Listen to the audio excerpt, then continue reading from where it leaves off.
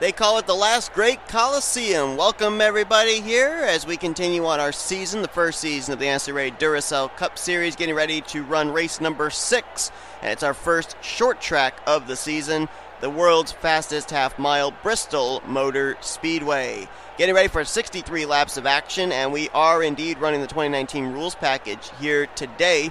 So that's definitely going to be an interesting factor, plus the fact they have laid down that sticky substance, which I cannot remember what it is called, down the inside of 1 and 2 and 3 and 4. We'll see if that ends up bringing that bottom groove into play in today's race, or will these drivers still migrate to the top side and may using the high side be the place to make passes. Coming off an exciting race last week at Phoenix International Raceway, where we saw Jessica Shelton pick up her first win of the season on fuel strategy. Are we in for an exciting race here today? We'll have to wait and see. So far, 5 races, 5 different winners, which means that our playoff grid is starting to get a little bit congested with all of these different winners. So far, we've got Lopez, Turner, Shelton, Carter Friesen, and J Millz.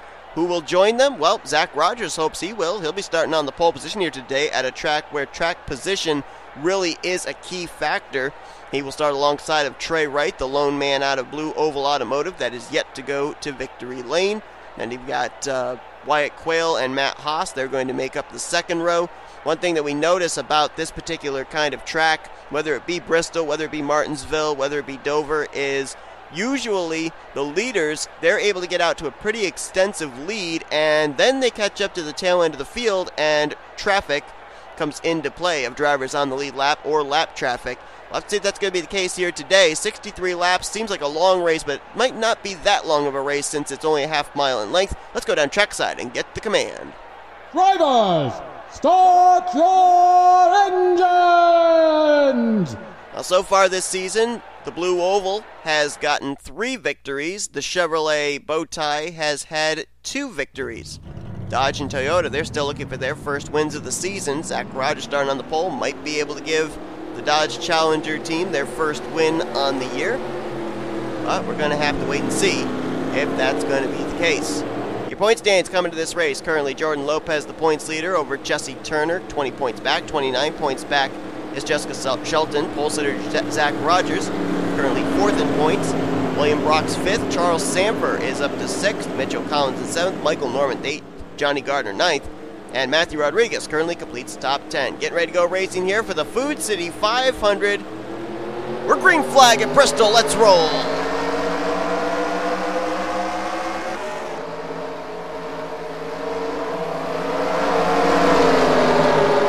See that outside line, even with that grip down there.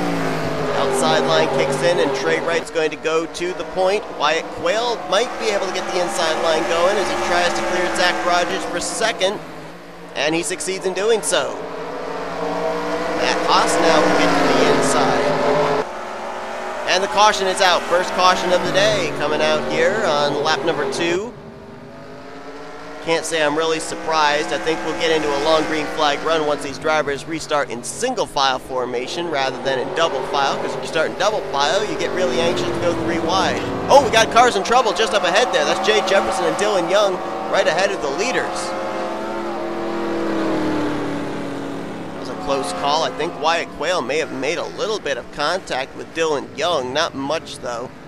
So he might be all right. Dylan Young's actually, I think, on the tail end of the lead lap. He's got to get around that 28. Oh, well, he didn't do it before the start-finish line. He might get trapped a lap down now. And Dylan scored in 39th, which means I think we've got a driver. Oh, that's J Jefferson back there, who's also a lap down now in 40th. And we need 3rd on back to catch up.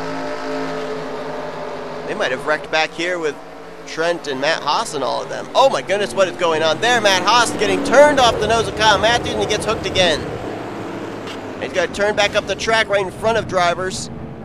Well, that was rather chaotic.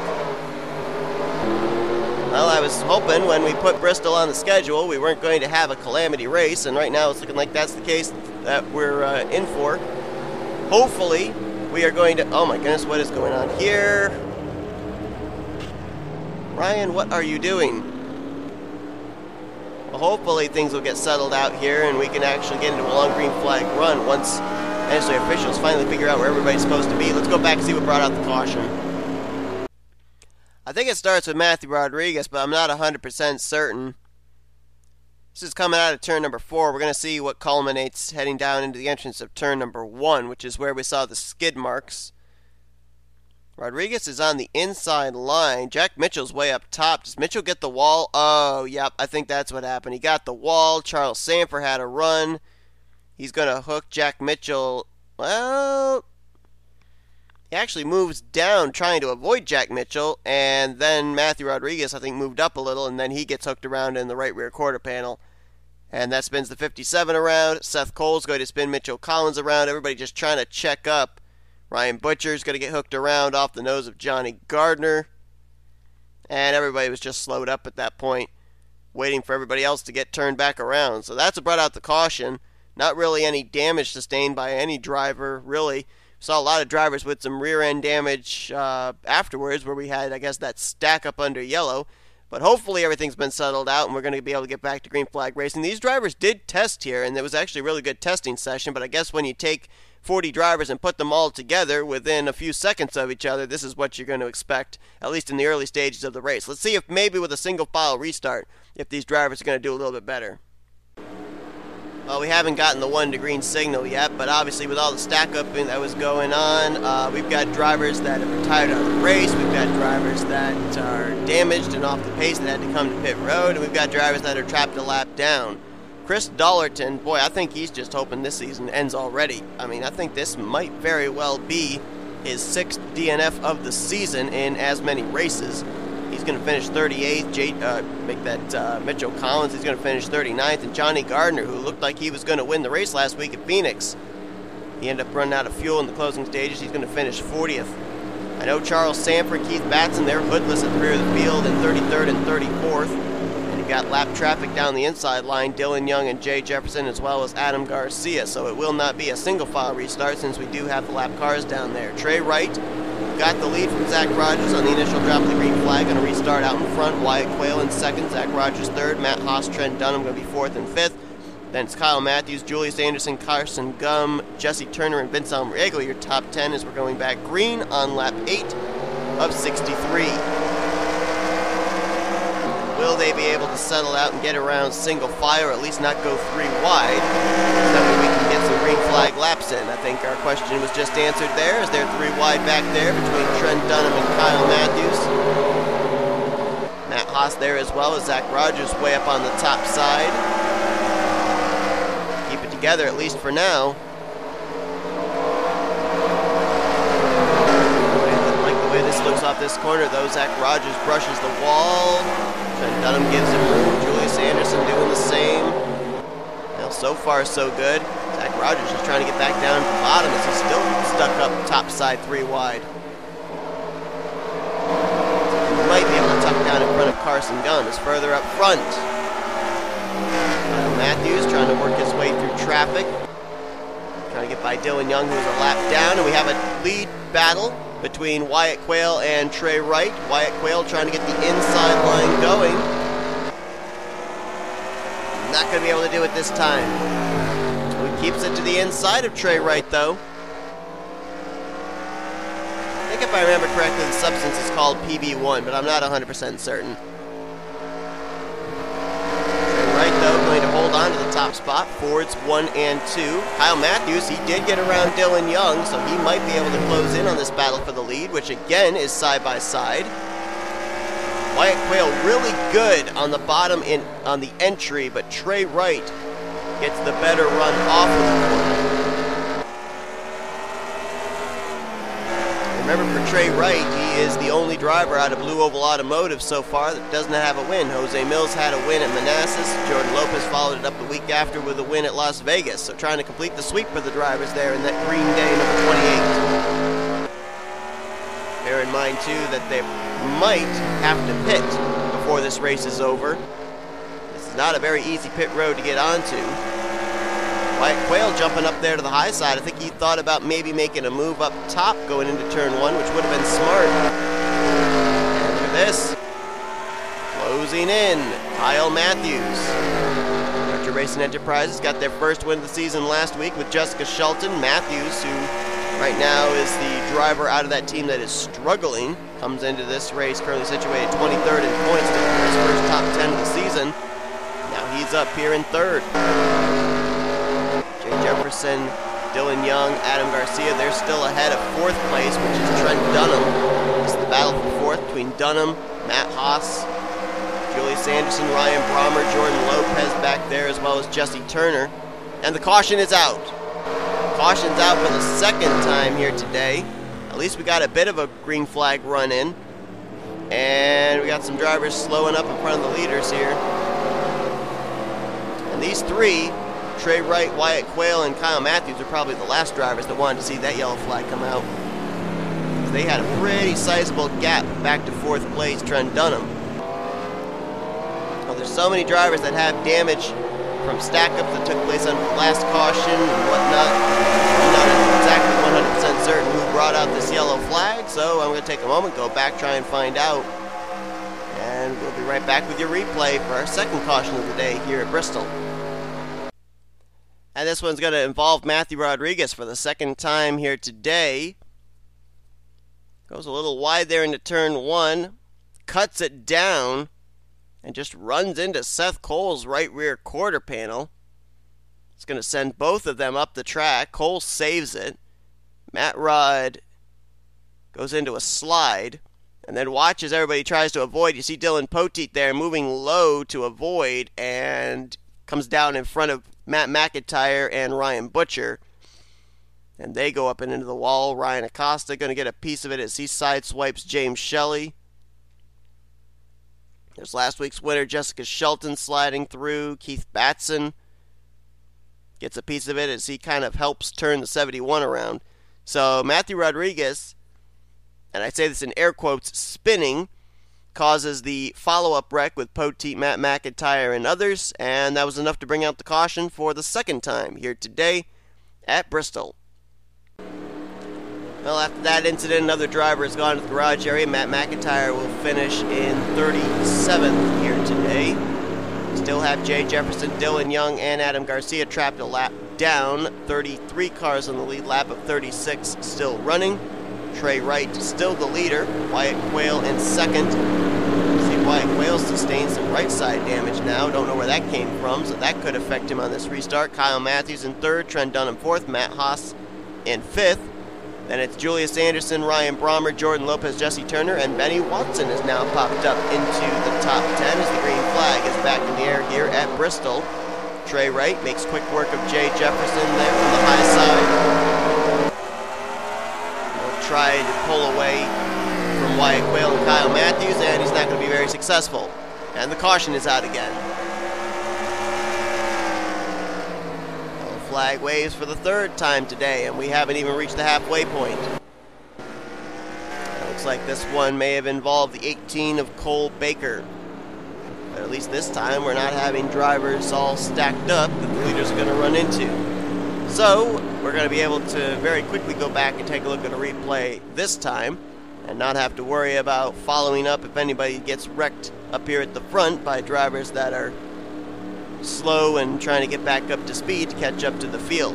Really surprised nobody has hit pit road yet. So maybe with all these cautions, they're being able to save fuel. We may not see pit road come into play in today's race. But for now, let's go back and see what happened to Cole Baker. Yeah, it looks like he's just going to get run over. He's got some damage there on both the front and rear of his Royal Crown Cola Toyota Camry. Watch the 98. Our winner from Manassas, J Millz, gets a good run here on the drop of the green flag. Moves low on Charles Sandfer, who I think was trying to get out of the way. Cole Baker, I don't even think saw him coming. He's going to go to the inside of Levi McIntire, and J Millz just dive bombs the corner 3 wide. At this point, Cole Baker's fighting the wheel, trying to save it, and you see finally there it just snaps around on him. And he slides up the track right in front of Charles Sandfer. That car never really went around. So I'm a little surprised that with him not making contact with anybody else, too, that they actually threw the yellow, unless Dylan Poteet spins out here. No, he doesn't. So they did throw the caution, even though Baker saved it. A little surprised they decided to throw the yellow there. But it was NNSCRA officials' choice, and it puts us under caution once again. Sets us up for another restart. Well, right now, I think that the battle for the lead could potentially be between T Wright and K Mathews. I would have had Wyatt Quail in that conversation, but he has both front and right side damage. I'm not certain if that's affecting him or not. But I think that these three, at least, could put on a pretty good show in battling for the lead if we didn't have the lap traffic on the inside line on every restart. Unfortunately, that is the case. Unless we end up having a caution come out and get a restart with less than 10 to go, that will be how it will remain for the entirety of this race.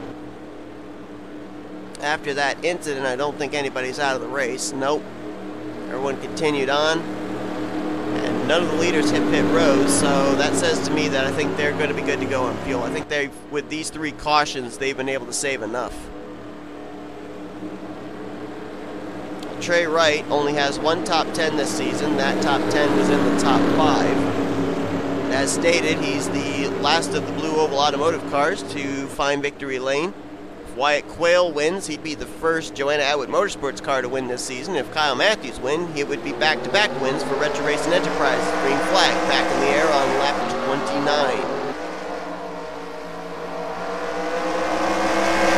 Wright moves down to the bottom immediately.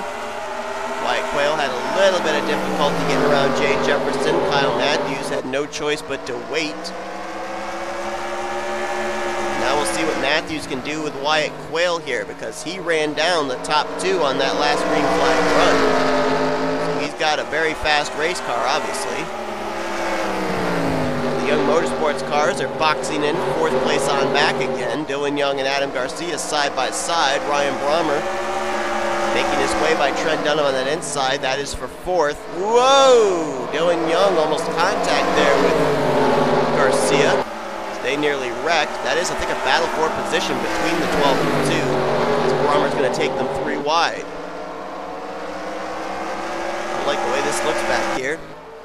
We're going to move up front because K Mathews making a move on Wyatt Quail for 2nd. Trying to get the inside line going. Ooh, Wyatt Quail got a little loose into that corner. K Mathews might be able to get him here off this turn. Not quite.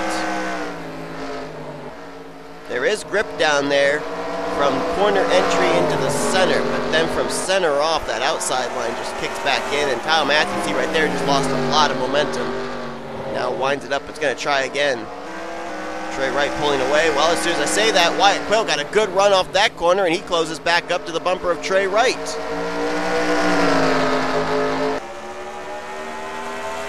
J Jefferson back there, he's a lap car. Ryan Brommer's been able to get by Adam Garcia, though, and if he can get by J Jefferson, he might be able to get up here and battle with the top 3. His teammate Zach Rogers sat on the pole for this race, and he faded back very quickly after he was kicked up to the high side 3 wide. So Mathews checks up a little bit there. Wyatt Quail, again, gets a good run off turn 4. That damage is not affecting him in any way, shape, or form. Here he comes. Whoa! I think that was a save and a half, don't you? Thought about going to the inside of T Wright, decided to come back behind him, and he nearly wrecked himself in the process. Oh, and K Mathews does the same thing. Is there oil laid down right there? Is that why those drivers are sliding around in that particular area of the track? Dylan Poteet trying to see if lap traffic could come into play if, fingers crossed, we're able to go into a green flag run. Poteet crosses the line now. Leaders are hitting the stripe now. Oh, wow, so they are closing in on that 31. They've got a little more than a corner to go before they catch him. And speaking of catch, Ryan Brommer is slowly reeling in the top 3. And you got Julius Anderson right now in a battle with Jordan Lopez. That is for 5th. It's going on over 7 seconds back. Jesse Turner right now is in 7th. Haas in 8th. 9th, Benny Watson. Right now, Trent Dunham completes your top 10. Good battling going on from 6th on back. Well, from 5th on back, rather. Poteet there on the back straightaway. Leaders on the back straightaway now. And here comes, whoa, Wyatt Quail. He gets to the inside. Kyle Mathews thought about 3 wide. Ooh, could this work? Oh, I thought Wyatt Quail was going to get him. He had a check up in the center of the corner. Here's what the interesting thing is about that traffic that could come into play as well as Kyle Mathews then makes a move for second. Is we've seen that outside line is the line to pass. Oh my goodness, look at Wyatt Quail. Look at Wyatt Quail. Around the outside, he'll go to the lead. Kyle Mathews stuck him on the outside line. He says, all right, you're going to put me up there. I'm going to go to the outside of the race leader. And Wyatt Quail will go to the point. T Wright now under fire from Kyle Mathews for second. And Mathews is going to get the spot. And here comes R Brommer. These drivers now realizing that outside line is the way to go. And boy, I think Kyle Mathews was trying to box in Wyatt Quail, and it didn't work. Wyatt Quail said, all right, I'm on the top side. Might as well try and get the run up the corner and get alongside the 28, and that's exactly what he did. So T Wright, who spent a good portion of this race out in front, now he's back to third. We've got traffic up ahead for Wyatt Quail to deal with. Dylan Poteet, Jessica Shelton, Levi McIntire. Shelton and McIntire had good runs last week at Phoenix. Shelton with the win, McIntire finishing in the top 10. Both of them struggling here today at Bristol. Here we go, let's see how this traffic comes into play as Wyatt Quail will try and go to the inside of Dylan Poteet. Kyle Mathews tries to follow him. Quail will clear. Mathews not quite clear. T Wright now with a rear deck lift full of R Brommer as Kyle Mathews hounding Wyatt Quail. Look at Levi McIntire throwing a block on the 41. Mathews going to try and go around the outside, 3 wide off of turn 4. This is for the lead between the 09 and the 41, and Mathews is going to box in Wyatt Quail on the bottom. Kyle Mathews goes to the lead. Oh, contact with Carson Gum. Oh, they're bleeding on each other back here. There was contact between T Wright and Levi McIntire. And Mathews, oh my goodness, what is he doing? You can't side draft here, it's Bristol. Right down on the right rear quarter panel of Kyle Mathews, or I'm sorry, of Cole Baker. And now Wyatt Quail, T Wright, R Brommer, they're all boxed in right now. They got to find a way around because Kyle Mathews, he's putting on some daylight between himself and second place. Now trying to pass the 88 of William Brock. He's trying to do it on the inside line. That's not going to work. Got to get himself back up to the top side. The 24 and the 88 are damaged. So that's going to slow up Kyle Mathews' lapse times a little bit as he's boxed in. Oh, look out! Right ahead of him! Oh, there's a wreck! There's a wreck! That's Batson and Friesen! Mathews did get a piece of it. Caution will fly. And that's going to make a very interesting restart. Mathews has damage now on the rear end of his car. Zach Rogers wrecked out of turn 4. Cole Baker, a lot of damage on his car. Carter Friesen as well. Mathews is the leader. He's waiting for the pace car to pick him up, but he does have damage, both on the right front and the rear of his Chevrolet. R Brommer, I think, has got some damage. Shelton's got damage. Keith Batson is smoking. T Wright looks like he might be okay. Jordan Lopez moved up to 4th. I think he's all right. Wyatt Quail fell back to 5th. We're waiting for the pace car to catch up to the race leader, which is Kyle Mathews, and it's taking him a little bit of time. So while we wait for that to happen, let's go back and see what happened. Closing stages of this race and a caution right in front of the leaders here at Bristol. We had 2 wrecks at the same time in the same corner. First one starts here with Carter Friesen, the 37, James Shelly in the 71. Looks like Friesen came up a little bit. Shelly drove it down in deep. The two of them going to make contact. And then behind them, same deal between Keith Batson and Michael Norman. Carter Friesen's car immediately erupts in smoke. So too does Keith Batson's. And then watch here, coming into view.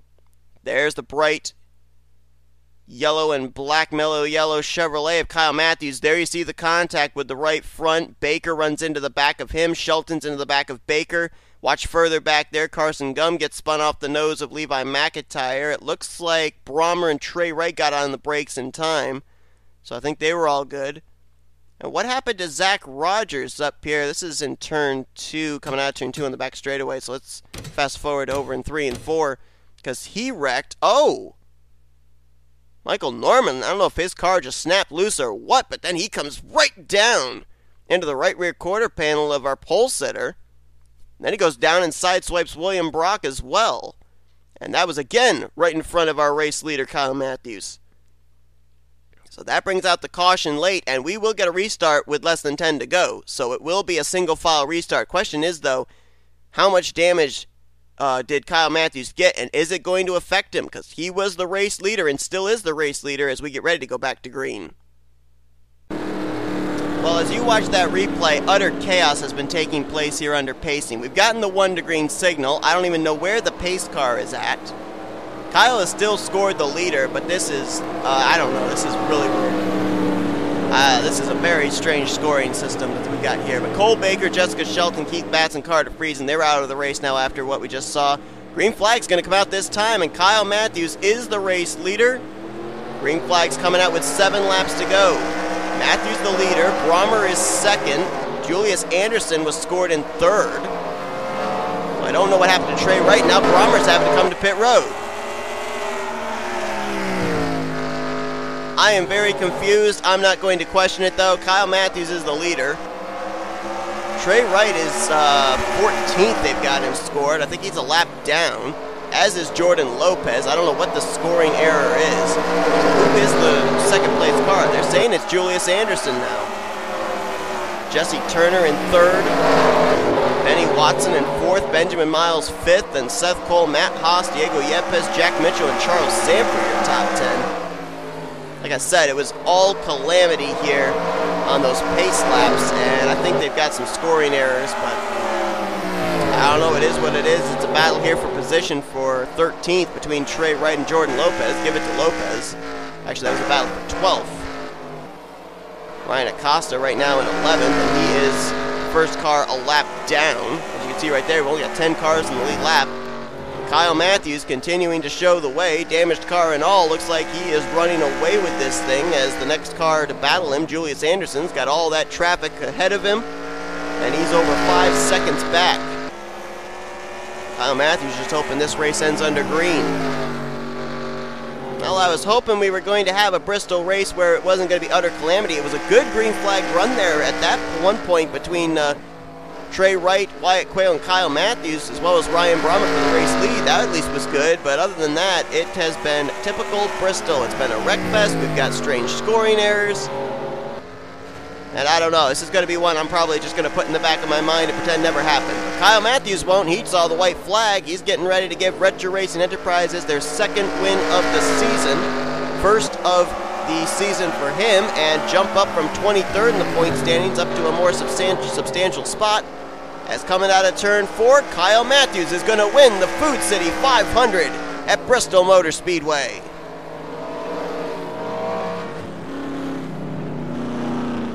And Bristol, for some reason, always seems to cater to drivers that are struggling as well. And I see a number of drivers that were struggling in the point standings that came away with good finishes today. Mathews with the win, Miles in second, Seth Cole in sixth, Jack Mitchell in eighth. So